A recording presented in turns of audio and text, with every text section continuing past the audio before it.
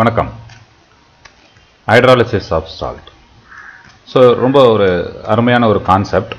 But students மத்தியில் ரொம்ப ஒரு கன்ஃபியூஷனை ஏற்படுத்தக்கூடிய சரியாக அண்டர்ஸ்டாண்ட் பண்ண முடியாத ஒரு கான்செப்ட். இது எங்கே நீங்கள் படிப்பீங்க அப்படின்னா ஈக்குலிபிரியத்தில் படிப்பீங்க. ஜென்ரலாக ஈக்குலிபிரியத்தை வந்து ஃபிசிக்கல் ஈக்குலிபிரியம், கெமிக்கல் ஈக்குலிபிரியம்லாம் நம்ம படிச்சிருப்போம் இல்லையா?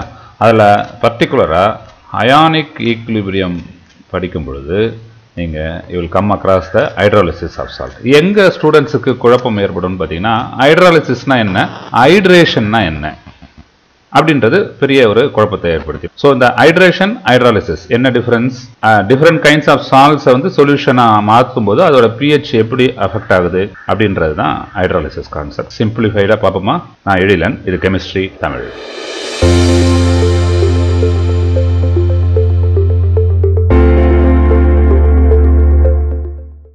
இப்போ ஹைட்ராலிசிஸ் ஆஃப் சால்ட் உடைய கான்செப்டை நம்ம டெப்த்தாக பார்க்கறதுக்கு முன்னாடி சில பேசிக்ஸ் நமக்கு தெரிஞ்சாகணும். What is acid, what is base and what is salt அப்படின்றது. ஸோ சால்ட் இல்லையா, சால்ட் எப்படி ஃபார்ம் ஆகுதுன்றது ரொம்ப நல்லா நமக்கு தெரியும். Well known neutralisation reaction, that is acid plus base gives salt plus வாட்டர்ன்றது நமக்கு தெரிஞ்ச ஒரு well known neutralisation reaction. So இங்கே தான் இந்த சால்ட்டு ஃபார்ம் ஆகுது. அப்போது இந்த சால்ட் ஒரே வகை தானா, ஆசிட் பேஸை போட்டால் சால்ட் கிடச்சிருமானா இல்லை அப்படின்றதான் நம்மளுடைய லாஸ்ட் வீடியோ. ஸோ லாஸ்ட் வீடியோவில் சால்ட்னா என்ன, பேஸ்னா என்ன, ஆசிட்னா என்னன்றதை எக்ஸ்ப்ளோர் பண்ணோம். ஸோ அதோடைய லிங்க் கூட டிஸ்கிரிப்ஷனில் இருக்குது. நீங்கள் வந்து அதை பார்த்துட்டு அப்புறம் இந்த வீடியோ கண்டினியூ பண்ணிங்கன்னா it will be better. Okay. So இந்த சால்ட் பார்த்தீங்கன்னா 4 டைப் ஆஃப் சால்ட் வந்து ஃபார்மேஷன் இருக்கும். என்ன அப்படின்னு பார்த்தீங்கன்னா, இந்த ஆசிட் அண்ட் பேஸோடைய கான்சன்ட்ரேஷனை டிபெண்ட் பண்ணி 4 வகையான சால்ட்டு நமக்கு கிடைக்கும். என்னென்ன வகை? Number 1 strong acid plus week base போடும்பொழுது ஒரு சால்ட் கிடைக்கும். Then second type week acid plus strong base salt plus water. ஆக்சுவலாக இது நான் வாட்டரை விடுறேன். Third strong acid plus strong base, இங்கேயும் சால்ட், ரெண்டுமே ஸ்ட்ராங்.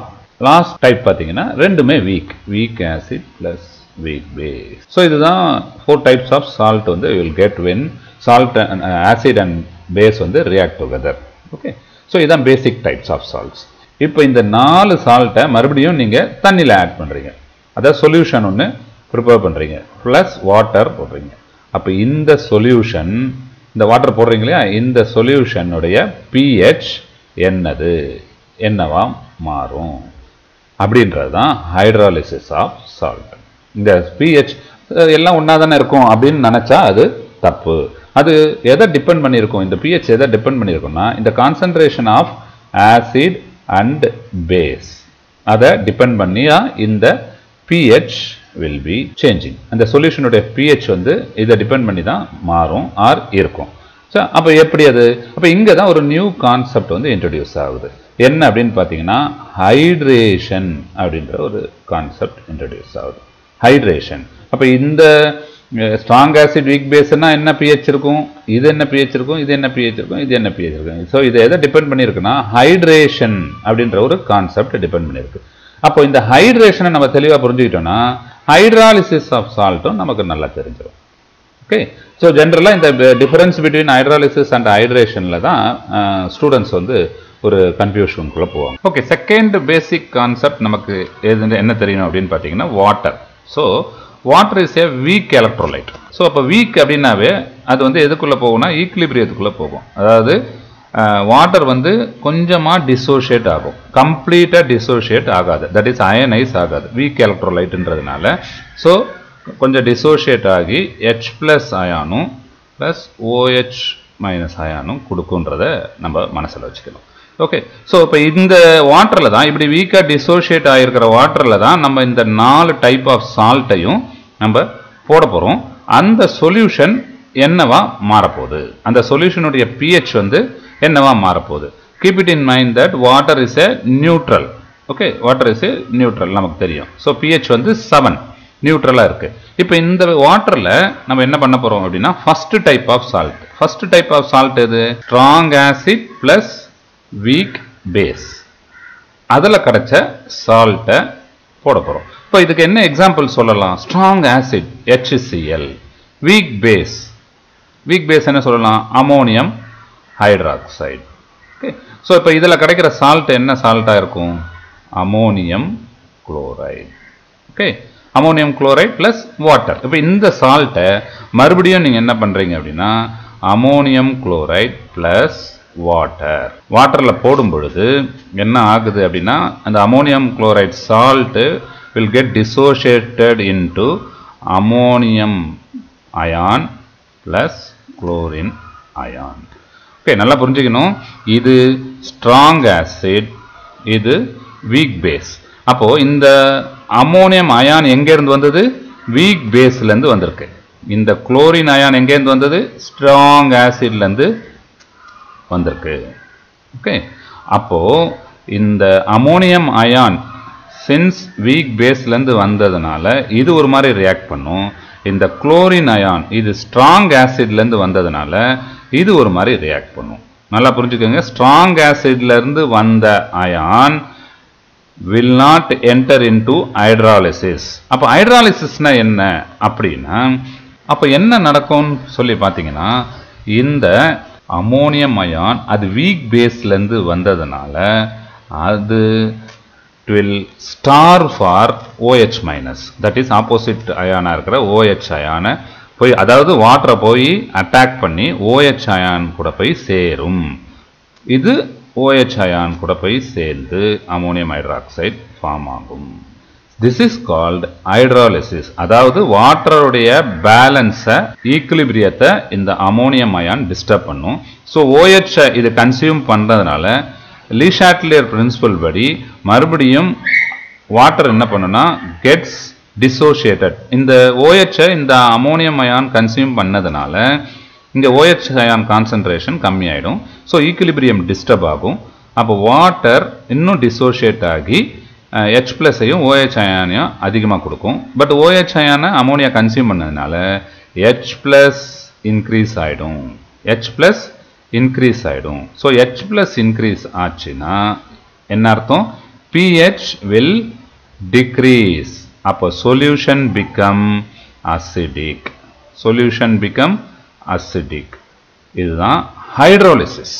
அப்போ வீக் பேஸ்ல இருந்தோ வீக் ஆசிட்ல இருந்தோ வர கேட்டயான் ஆர் ஆனயான் அதுதான் போய் வாட்டருடைய ஈக்குலிபிரியம் அதாவது வாட்டர் டிசோசியேட் ஆன ions H+ R OH அயானை attack பண்ணி சொல்யூஷனுடைய pH இன்க்ரீஸ் பண்றதோ டிக்ரீஸ் பண்றதோ ஆகும். சரி, இப்போ இந்த பக்கம் இன்னொரு சைடு. அப்போ what about chlorine ion? Chlorine ion எதுலேருந்து வந்தது? Cl- ஸ்ட்ராங் ஆசிட்லேருந்து வந்ததுனால அது என்ன பண்ணும் அப்படின்னா since it is strong, இது ரொம்ப strong, that will not enter into the hydrolysis. அப்போ என்ன ஆகும் அப்படின்னா அது ஹைட்ரேஷன்ன்ற ப்ராசஸ்க்குள்ளே போகும். ஸோ அப்போ ஹைட்ரேஷனை நம்ம ப்ராப்பராக புரிஞ்சுக்கணும். ஸோ ஹைட்ரேஷன் என்னன்றதை ப்ராப்பராக புரிஞ்சுக்கணும். அப்போ தான் அங்கே pH வந்து எப்படி ஏறுது இறங்குதுன்ற வித்தியாசம் நமக்கு தெரியும். ஸோ ஹைட்ரேஷன் நம்ம அமோனியம் அயான் போய் OH அட்டாக் பண்ணி அங்கே H+ அயான் அதிகமாகி pH வந்து டிக்ரீஸ் பண்ணுதுன்றதை நம்ம பார்த்துட்டோம். இப்போ குளோரின் வந்து சின்ஸ் அது வந்து ஸ்ட்ராங் ஆசிட்லேருந்து வந்ததுனால அது H+ அட்டாக் பண்ணது. வேற வாட்டர் இருக்கு இல்லையா, வாட்டர் வந்து ஒரு டைபோலார் சால்வெண்ட்ன்றது நமக்கு தெரியும். போலார் சால்வெண்ட்ன்றது ஸோ டைபோலாரிட்டி இருக்கும், அதாவது O- H+ இப்படி இருக்கும் இல்லையா. இப்போ இந்த chlorine since it is a strong anion, அதாவது ஸ்ட்ராங் ஆசிட்லேருந்து வந்த ஆனயானால water will go and attack the polarity of the water. அப்போ இந்த குளோரின் வந்து சின்ஸ் இட் இஸ் நெகட்டிவ்ன்றதுனால அது என்ன பண்ணும், எந்த எண்டை அட்டாக் பண்ணும் அப்படின்னா H+ அட்டாக் பண்ணும். ஆக்சுவலாக இங்கே வந்து H+ அட்டாக் பண்ணும். H+ எண்டை வந்து அட்டாக் பண்ணி அப்போது H+ எண்டு இந்த எண்டு அதாவது பாசிட்டிவ் சைடு, இது chlorine negative, H+ end. So குளோரினை சுற்றி வாட்டர் மாலிகூல்ஸாக அப்படியே ஆகிடும். ஹைட்ரேட்டட் காம்ப்ளெக்ஸ் அப்படின்னு சொல்லி ஃபார்ம் பண்ணும். ஹைட்ரேட்டட் காம்ப்ளெக்ஸ் ஒரு பெரிய ஹைட்ரேட்டட் காம்ப்ளெக்ஸை அது ஃபார்ம் பண்ணிடுமே ஒழிய அது pH இன்க்ரீஸோ டிக்ரீஸோ எந்த இன்ஃப்ளூயன்ஸும் பண்ணாது. ஸோ இந்த ப்ராசஸ்க்கு பேர் தான் ஹைட்ரேஷன். இது strong acid are strong base அதுலேருந்து வரக்கூடிய அயான்ஸ் வந்து பண்ணக்கூடிய வேலை. சரிங்களா? அப்போ இந்த ஸ்ட்ராங் ஆசிட் ஸ்ட்ராங் பேஸ்லேருந்து வரக்கூடிய அயான்ஸ் ஹைட்ராலிசிஸ் ஸ்டெப்புக்குள்ளே போகாது, ஹைட்ரேஷனுக்குள்ளே தான் போகும். That is hydrated complex form பண்ணிடும். அதாவது வாட்டரை வந்து ஹைட்ரலைஸ் பண்ணுறது எதுதான் அப்படின்னு பார்த்தீங்கன்னா வீக் ஆசிட் வீக் பேஸ்லேருந்து வரக்கூடிய அயான்ஸ் தான். அதுதான் இன்வால்வ் பண்ணி H+ஐ இன்க்ரீஸ் பண்ணும், ஆர் OH- அந்த ஈக்குலிபிரியத்தை டிஸ்டர்ப் பண்ணி இன்க்ரீஸ் பண்ணி pH வந்து வேரி பண்ணும். So this is the logic behind the hydrolysis. So நம்ம இன்னும் 3 டைப் ஆஃப் சால்ட் இருக்கு இல்லையா, அப்போ அதையும் பார்த்துட்டோம் அப்படின்னா நமக்கு இன்னும் டெப்த்தாக நமக்கு புரிஞ்சிடும். So second type of salt என்னன்னு பார்த்தீங்கன்னா week acid plus strong base. சரிங்களா, இது என்ன கொடுக்கும்? Salt plus water.